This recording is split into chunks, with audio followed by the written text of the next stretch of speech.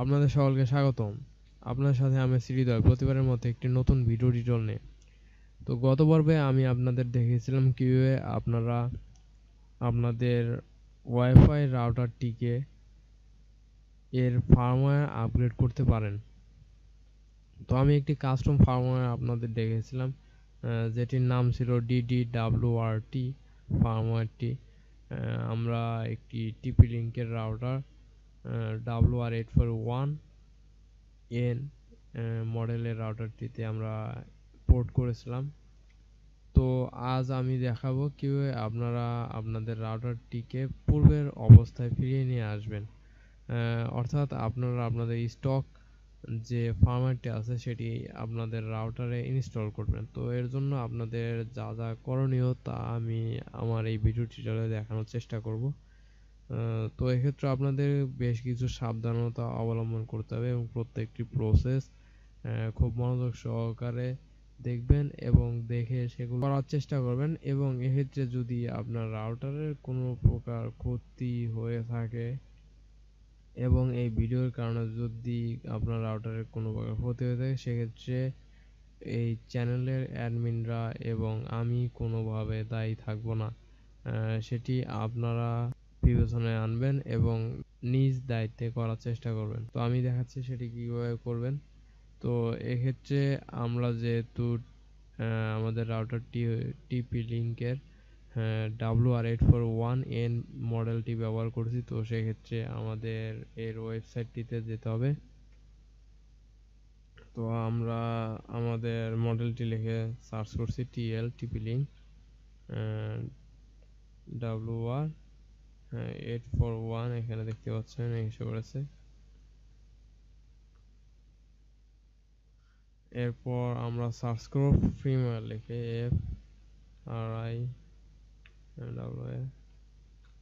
Freeware দুঃখিত বানান। তো এখন আমাদের যা করতে হবে, সরাসরি আমরা এই ডাউনলোড লিঙ্কটিতে ক্লিক করলে আমরা ডাউনলোড করার যে পেজটি আছে সেটিতে আমরা চলে যাব।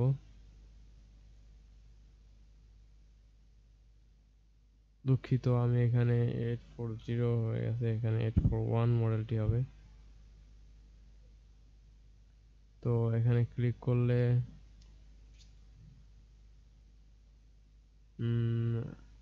এই অবস্থায় চলে আসব। তো আমি হয়তো আপনাদের পূর্বে দেখেছিলাম যে আমার রাউটারের হার্ডওয়্যার ভার্সন হচ্ছে 11 V11।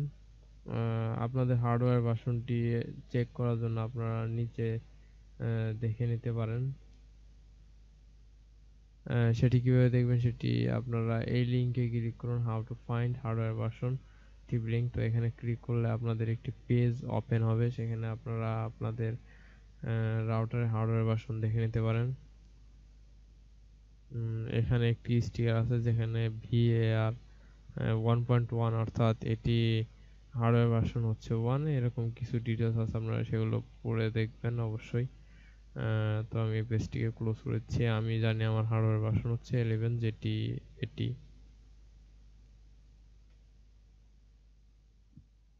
এবং আপনাদেরকে আরেকটি জিনিস লক্ষ্য রাখতে বলেছিলাম আমি, সেটি হচ্ছে সফটওয়্যার ভার্সন, অর্থাৎ এর যে স্টক ফ্রেমওয়্যার আছে সেটির ভার্সনটি।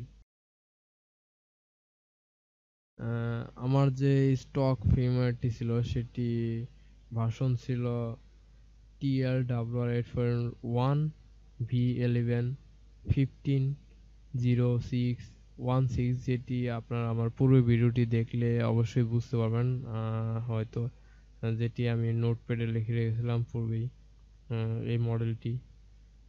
তো আমাদের এটি ডাউনলোড করতে হবে। এরপরও একটি আপডেট এসেছে, যদিও আমাদের এটি ডাউনলোড করার প্রয়োজন নেই। আমরা এক্ষেত্রে এখানে ক্লিক করে এটি ডাউনলোড করার চেষ্টা করছি। তো এটিকে আমি আমার একটি নিউ ফোল্ডারে ডাউনলোড করব। ডেস্কটপ থেকে আমি পূর্বে একটি নিউ ফোল্ডার তৈরি করে রেখেছিলাম। Open, save, start download.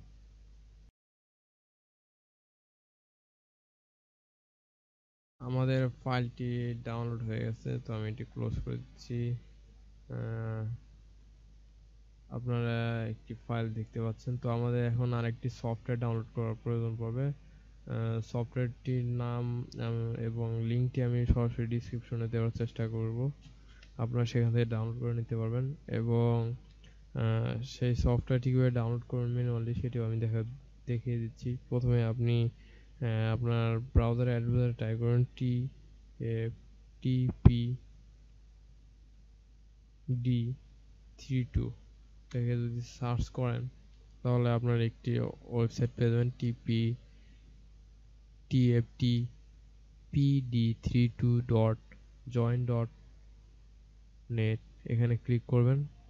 এরপর এরকম একটি পেজ আসলে আপনারা এখান থেকে ডাউনলোড অপশনটিতে ক্লিক করবেন। এখান থেকে আপনারা লেটেস্ট ভার্সনটি ব্যবহার করুন।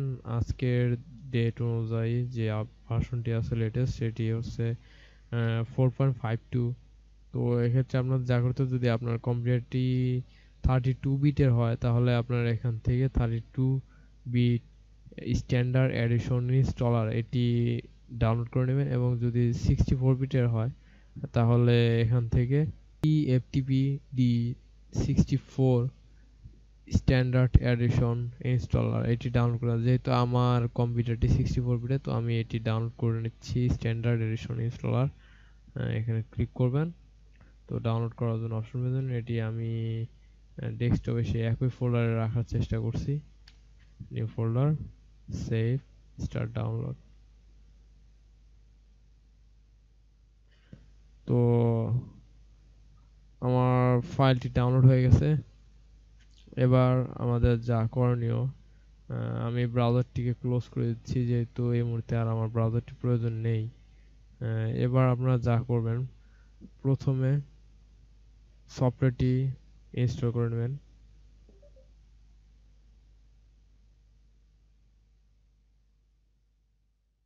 সফটওয়্যারটি ইনস্টল খুব দ্রুত হয়ে যাবে, তো এটি ক্লোজ করে দিন। এবার আপনারা আপনাদের যে ইন্টারনেট প্রোভাইডার যে কেবলের মাধ্যমে আপনাদের নেট সংযোগ অর্থাৎ ইন্টারনেট সংযোগ দিয়েছে, যেটি আপনি আপনার রাউটারে লাগিয়েছিলেন, সেই ইথারনেট কেবলটি খুলে ফেলবেন। তো আমি এক্ষেত্রে আমার ইথারনেট কেবলটি খুলে ফেলছি এবং আপনাদের আরেকটি বিষয়ে মাথায় রাখতে হবে, আপনারা যে এখন যে ফ্লাশ করতে যাচ্ছেন আপনার স্টক রমটি, স্টক ফ্রিমওয়্যারটি আপনার রাউটারের জন্য, তো সেক্ষেত্রে আপনারা অবশ্যই আপনাদের রাউটারের সাথে যে ইথারনেট কেবলটি দেওয়া আছে সেটি ব্যবহার করবেন। সেটির মাধ্যমে আপনারা আপনাদের রাউটার এবং কম্পিউটারের সাথে কানেকশন দেবেন এবং কখনোই ওয়্যারলেস কানেকশনের মাধ্যমে এরকম সেটআপ দেওয়ার চেষ্টা করুন না, এতে আপনার রাউটারটি ব্রিক হয়ে যেতে পারে। সেক্ষেত্রে এটি খুব বিরক্তিকর। আপনাকে তখন হয়তো এটি একটি ওয়েস্টেজ ছাড়া আর কিছুই মনে হবে না, অর্থাৎ পুরো টাকাটাই আপনার নষ্ট হয়ে যাবে। এবং অবশ্যই মনে রাখবেন এই সকল প্রক্রিয়া আপনার ওয়ারেন্টিকে বাতিল করে দেয়। তো আমি আমার পূর্বের ভিডিওতে এই বিষয় নিয়ে আলোচনা করেছি। যদি কারো জানার প্রয়োজন পড়ে তো আমার পূর্বের ভিডিওটি চেক করতে পারেন। ভিডিওর লিঙ্কটি আমি অবশ্যই নিচে দেওয়ার চেষ্টা করব। তো এক্ষেত্রে আমি আমার ইন্টারনেট কানেকশনের জন্য যে সার্ভিস প্রোভাইডাররা যে ইথারনেট কেবলটি ছিল সেটি ডিসকানেক্ট করছি। আমি ডিসকানেক্ট করে দিয়েছি। এখন আমার এখানে একটি ইয়েলো চিহ্ন এসে পড়েছে এবং আমার যে ইথারনেট কেবলটি আমি রাউটারের সাথে পেয়েছিলাম সেটির মাধ্যমে আমি আমার রাউটার এবং কম্পিউটারের সাথে একটি ব্রিজ দিয়ে দিয়েছি। তো এবার আপনাদের যা করতে হবে সেটি হচ্ছে, আপনারা প্রথমে আপনার এখান থেকে ওপেন নেটওয়ার্ক এন্ড শেয়ারিং এ যাবেন এবং চেঞ্জ অ্যাডাপ্টার সেটিং এখানে ক্লিক করে এটার উপর ক্লিক করে রাইট বাটন ক্লিক করে প্রপার্টিতে যাবেন। এবার এখান থেকে আপনারা internet protocol version 4 TCP IPv4 এখানে ডাবল ক্লিক করবেন। এরপর একটি নতুন উইন্ডো আসবে। এখান থেকে আপনারা use the following IP address এটি চেক মার্ক করে দেবেন এবং এখানে টাইপ করবেন 192.168.0 এরপর 66। এরপর আপনার নিচেরটা একটি ক্লিক করলে আপনাদের 255.255.255.0 এরকম একটি আসবে। এটা আপনারা ডিফল্ট অবস্থায় রেখে দেবেন। এবার ওকে ক্লিক করে বের হয়ে আসবেন। এবং এটিকে ক্লোজ করে দিবেন। এরপর আপনাদের দ্বিতীয় ধাপে যা করতে হবে সেটি হচ্ছে এই ফাইলটিকে আপনাদের এক্সট্রাক্ট করতে হবে। তো আমি এটাকে এক্সট্রাক্ট করে নিচ্ছি। ফাইলটি এক্সট্রাক্ট করার পর আপনাদের এই ফাইলটির ভিতরে প্রবেশ করতে হবে। এখানে আপনারা দুটি ফাইল দেখতে পাবেন, একটি বেইন ফাইল নামে একটি ফাইল পাবেন। তো আপনাদের প্রথমে এই ফাইলটিকে রিনেম করতে হবে এবং কি নামে রিনেম করতে হবে সেটি আমি এই মুহূর্তে দেখাচ্ছি আপনাদের। তো আমি একটি নোটপ্যাড ওপেন করে নিচ্ছি, এরপর টেক্সট।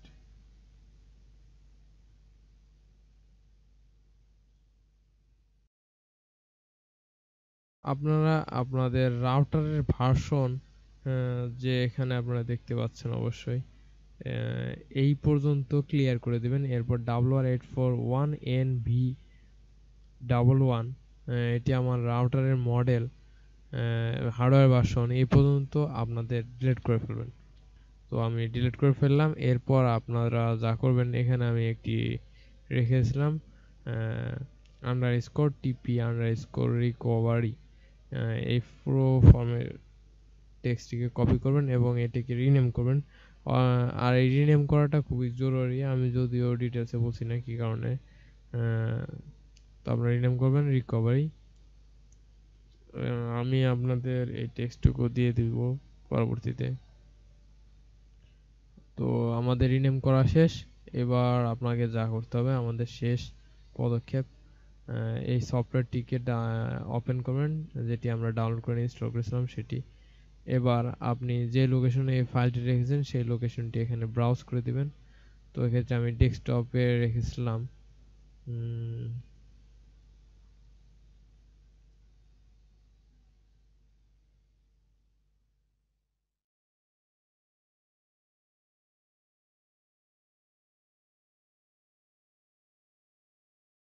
ডেস্কটপে একটি নিউ ফোল্ডারের ভিতরে রেখেছিলাম টিপিডাব্লিউ। তো আমি পাথটিকে সিলেক্ট করে দিলাম।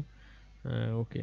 এবার আপনাদের যা করতে হবে, এখান থেকে সার্ভার ইন্টারফেস এই অপশনটিতে ক্লিক করবেন এবং আমি এইমাত্র যে আমার আইপিটি চেঞ্জ করেছিলাম IPv4 থেকে ইন্টারনেট প্রোটোকল সার্ভিস, এটি সিলেক্ট করে দেবেন 192.168। অবশ্যই এটি আপনার এই ড্রপ ডাউন মেনু থেকে আপনি পেয়ে যাবেন। এবার আপনি একটু শো ড্রয়ার এখানে ক্লিক করবেন যে আপনার ফাইলটি কি আসলে এসেছে কিনা। দেখুন আমাদের ফাইলটি এখানে এসে চলে এসেছে। যদি না আসে তাহলে প্রোগ্রামটিকে ক্লোজ করে আবার পুনরায় চেষ্টা করুন সঠিক পাথটি দেখিয়ে। তো এখানে দেখতে পাচ্ছেন দেওয়া আছে wr841nb এত এত এত। তো আমরা ফাইলটি কাঙ্ক্ষিত ফাইলটি পেয়ে গেছি, এবার ক্লোজ করে দিলাম। তো এই প্রক্রিয়া আপনি এটি অন রাখবেন এবং এখন আপনাদের কাজটি খুব সতর্কতার সাথে করতে হবে। আপনারা আপনাদের রাউটারে একটি বাটন দেখতে পাবেন যেটি আপনার ল্যান পোর্টের কাছাকাছি অবশ্য থাকবে। আমার ক্ষেত্রে যে আমি রাউটারটি ব্যবহার করছি সেটির ক্ষেত্রে এটি কাছাকাছি, সেটি হচ্ছে WPS বাটন অথবা রিসেট বাটন। আপনারা জানেন হয়তো এই রাউটারটি, এই বাটনটি আপনারা কোথায় পাবেন। আপনাদের রাউটারের পিছনে এই বাটনটি আছে WPS অথবা রিসেট বাটন, একই বাটন থাকে সাধারণত। এই বাটনটিকে আপনারা চেপে ধরে রাখবেন যতক্ষণ পর্যন্ত আপনার রাউটারটি রিস্টার্ট না হয়, অর্থাৎ সবগুলো বাতি একেবারের জন্য বন্ধ হয়ে আবার পুনরায় ফ্লাশ করে জ্বলা শুরু করবে। আপনারা ততক্ষণ পর্যন্ত চেপে ধরে মিনিমাম আপনাদের 5 থেকে 7 এই বাটনে চেপে ধরে রাখতে হতে পারে। তো আপনারা কখন ছাড়বেন সেটি আমি বলে দিচ্ছি। আপনারা যখন চেপে ধরে রাখবেন কিছুক্ষণ পরে দেখবেন আপনার এই উইন্ডোর পাশে একটি লোডিং প্রসেসিং কোনো বার দেখতে পাবেন যেটি দেখাচ্ছে যে আপনার লোডিংটি কমপ্লিট হচ্ছে, এরকম কোনো অবস্থায় আসতে পারে। এর কিছুক্ষণ পর যখন এটি কমপ্লিট হবে তখন আপনারা সেই WPS বাটনটি ছেড়ে দেবেন। তো আমি চাপতে যাচ্ছি এই মুহূর্তে, আমার এখানে ইয়েলো বাটন আছে, আপনারা এখানে খেয়াল করবেন, দেখবেন এটি আপ ডাউন করবে। যেহেতু আমি আমার এই টিউটোরিয়ালে আমার রাউটারটিকে দেখা যাচ্ছে না, এর জন্য আন্তরিকভাবে দুঃখিত। তো আমি এটাকে ক্লিক করছি।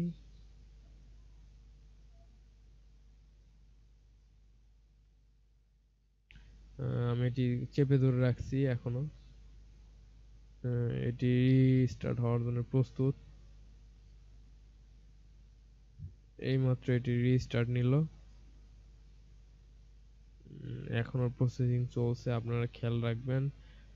এই তো আপনারা দেখতে পাচ্ছেন এখানে একটি প্রসেসিং বার চলে আসছে এবং এটি কিছু একটা আপডেট দেখাচ্ছে। আমি এখনো আমার বাটনটি চেপে ধরে আসছি এবং আমাদের এখান থেকে ফাইলটিও চলে গেছে। তো আমি এখন বাটনটি ছেড়ে দিচ্ছি। তো আমি বাটনটি ছেড়ে দিয়েছি এখন। আপনারা দেখতে পাবেন এখন আমাদের এখানে ব্ল্যাঙ্ক এসে পড়েছে। কিছুক্ষণের জন্য ওয়েট করবেন যতক্ষণ পর্যন্ত আপনার রাউটারটি ফুলফিল ভাবে আপডেট না হচ্ছে, অর্থাৎ ফুলফিল ভাবে রিস্টার্ট হয়ে নিচ্ছে, ততক্ষণ পর্যন্ত ওয়েট করবেন। তো আমাদের রাউটারটি রিস্টার্ট নিয়ে নিয়েছে। এখন দেখা যাক আসলে কাজ করছে কিনা। এখন আমি এটিকে ক্লোজ করে দিচ্ছি এই সফটওয়্যারটিকে। এবার আমি আমার ব্রাউজারটিকে ওপেন করে এটি চেক করে নেব। আমরা পূর্বে দেখেছি যে আমরা 198.168.0.1 যখন এটি লিখে আমরা আমাদের রাউটারটিকে অ্যাক্সেস করতে চেয়েছিলাম ডিফল্ট গেটওয়ে থেকে, তখন আমরা টিপি লিঙ্কে অ্যাক্সেস করতে পেরেছিলাম না। তখন আমাদের এইখানে 1 ব্যবহার করার প্রয়োজন পড়েছিল। তো এক্ষেত্রে আমরা দেখছি।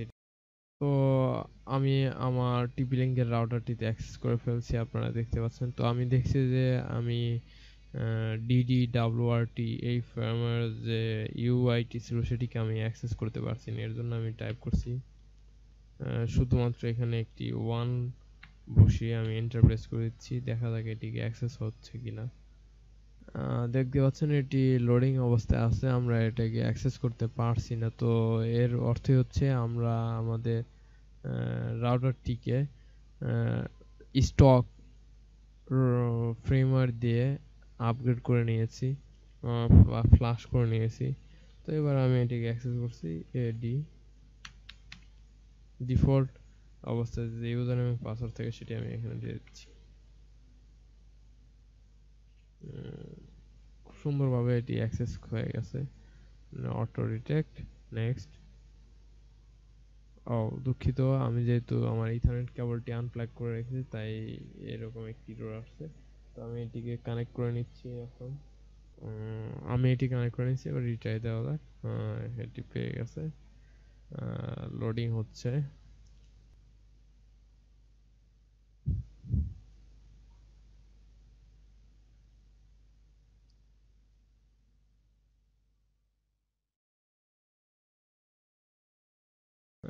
তো আমি আমার ইন্টারনেটে অ্যাক্সেস করতে পারছি এখন। তো আপনাদের একটি সমস্যা দেখা দিতে পারে যে এখানে আপনারা একটি ইয়েলো মার্ক পেতে পারেন। আমি দেখেছি যদি কানেক্টে থাকা অবস্থায় আপনাদের এখানে ইয়েলো মার্ক আসে তাহলে আপনাদের যা করতে হবে সেটি হচ্ছে দেখতে পাচ্ছেন আমার এখানে কানেক্ট আছে কিন্তু আমি এখানে কানেক্ট, তো এক্ষেত্রে আপনারা ওপেন নেটওয়ার্ক শেয়ার যাবেন, এরপর প্রপার্টিজ। আপনারা জানেন আমরা এখানে ইন্টারনেট প্রোটোকল ভার্সনটি চেঞ্জ করেছিলাম, এটি রেখেছিলাম। তো এক্ষেত্রে আমরা ওবিটাইন অ্যান্ড ইন্টারনেট ডিফল্ট অবস্থা রেখে ওকে করে বেরিয়ে আসুন এবং দেখুন আপনারা ইন্টারনেটের সাথে অ্যাক্সেস করতে পারবেন সহজে। এবার আপনারা যদি টাইপ করে এন্টার প্রেস করুন তো ব্রাউজ করে নিতে পারেন। দেখতে পাচ্ছেন ব্রাউজ হচ্ছে।